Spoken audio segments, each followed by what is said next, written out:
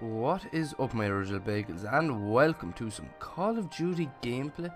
But what I want to talk to you guys about is everything that's going to be or might be in the next COD.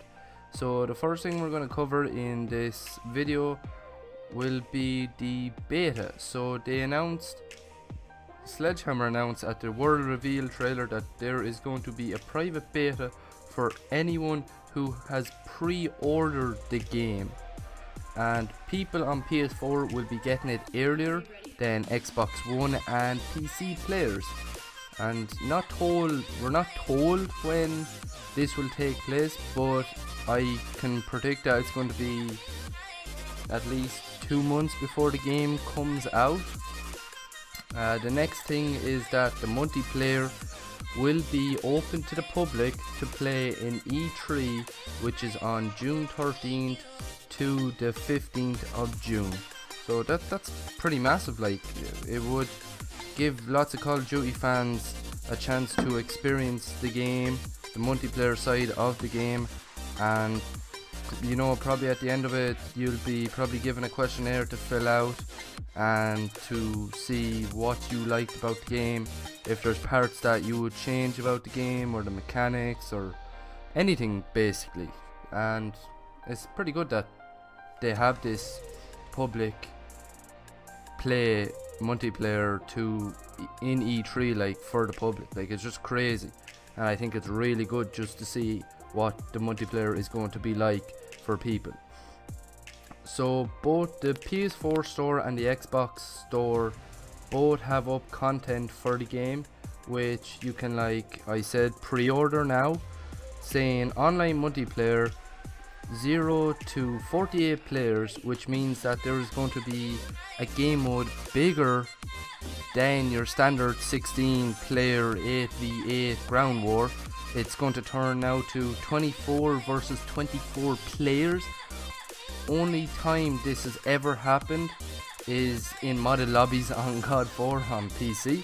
So this is very unusual. Like, if you think of the ground war we have now, it's chaos, and just think how chaotic 24 players versus another 24 players would be.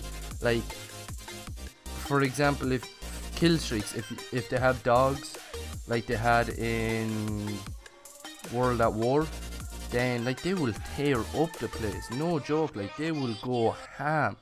You'll be getting kills left, right and center from them. So this could mean that Call of Duty are kind of moving into a new branch of game modes or games, like the popular games as in Players Unknown Battlegrounds or H1Z1, which is basic battle royale kind of shit.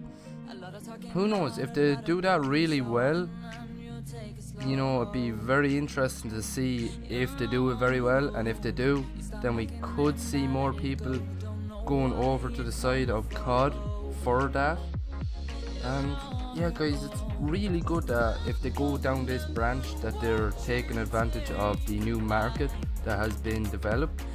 And there is a game mode, a new game mode called Divisions.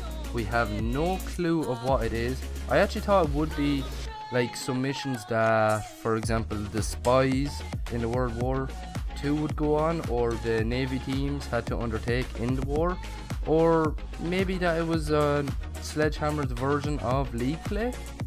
But then when I heard that you play as a rank or team to fight for, and you basically progress through the ranks. I'm not sure, this is kind of just off the top of my head, and you get to unlock, you get a load of unlocks. So this kind of ties in very well with character creation. We are told that there is a female resistant fighters, African American GIs, British soldiers and more. That's where you can create your character. And to be honest, all I'm saying is, you know, they better have an Irish army or division for me, because, like, no shit, that would be sick. to be honest. And you know, it'd be fairly good to have that, because loads of Irish were in world wars, like in wars in general, like, to be honest. There's a new game mode called War that the Axis and the Allies fight over objectives. It's kind of like the one in Battlefield 1. I think there's a game mode in Battlefield 1 that it's fairly good, like, to be honest, and it is said to be narrative driven and lots of objectives. We've never had something like this in COD before, and I kind of look forward to this happening. They also gave us a clip of a social hub full of players. I think there was up to 50 players or something like that, called Headquarters, which is basically just a rip-off of Destiny's Citadel or kind of Black Ops 3 Safe House. It's where you can go and customize your player, where you can interact with other players, and I think you can also open supply drops there. Now I'm not sure, so it's just kind of speculation. And to be honest, if they have this, they should have kind of a camp that you can create, and you can have guns that you use, statistics, headshots and all that, your supply drops that you opened.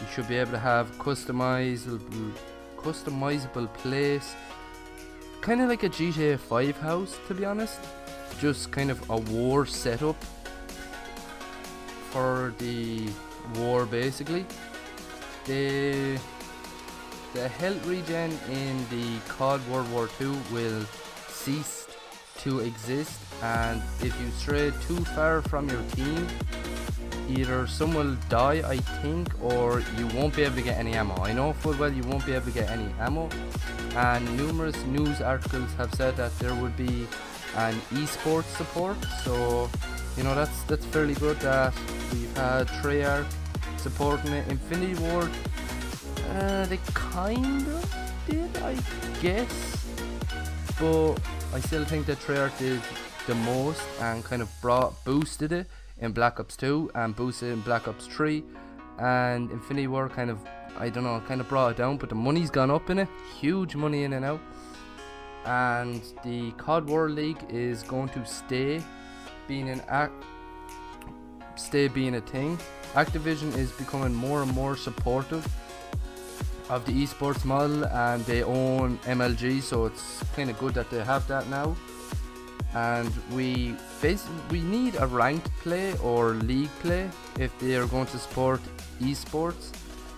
It's what we've been asking for, basically. Like, we need it, because if we don't have it, we're not going to have people coming up through the ranks of COD, of the esports scene. And like, even if it's just a chill, like to have 4 players that you can't get a 6-man, then you just hop on ranked play and you can just grind through that. Or else you have 4 players, you're a team, you could be a GB team even, you want to play people, just kind of warm up your shot and everything, you can go into that, boom, that's it, done. You have that, and that's how you can get your shot on. You can also go up through ranks and everything, and the more ranks you get, the harder competition will be and all that. And you know, it's fairly good. You might be able to meet some pro players in it as well. So yeah, I think that would be a really nice idea. And Sledgehammer have also brought back Nazi Zombies, but wait, it's not a follow-on from the last few CODs with the likes of zombies. This is actually going to be a standalone, because personally I think it's just not policy, but kind of law, that Treyarch have the rights and the patent to zombies, Nazi zombies in COD. Like, they've started it in, I don't know what, but I think they own it now, basically. And the new zombies that they have is going to be a standalone, that it's about the Germans, third something, I can't even remember what they're called, and they're trying to make an army at the end of the war to kind of turn the tide in their favour. Hopefully this is good, and that this zombies doesn't make you go through a load of fucking Easter eggs like the last few did, just to have an actual storyline. And to be honest, it should have a storyline. this really needs a storyline, and I hope it does. But yeah, that is it guys. I hope you like, favourite, and subscribe, and peace. Also a little bit of thing on the zombies. I don't want it to be spread out over numerous games. I want it to kind of start in one game, kind of be near enough done in that game, and then finish it off in the next game. But yeah, that's it guys. I hope you like, favorite, and subscribe, and peace.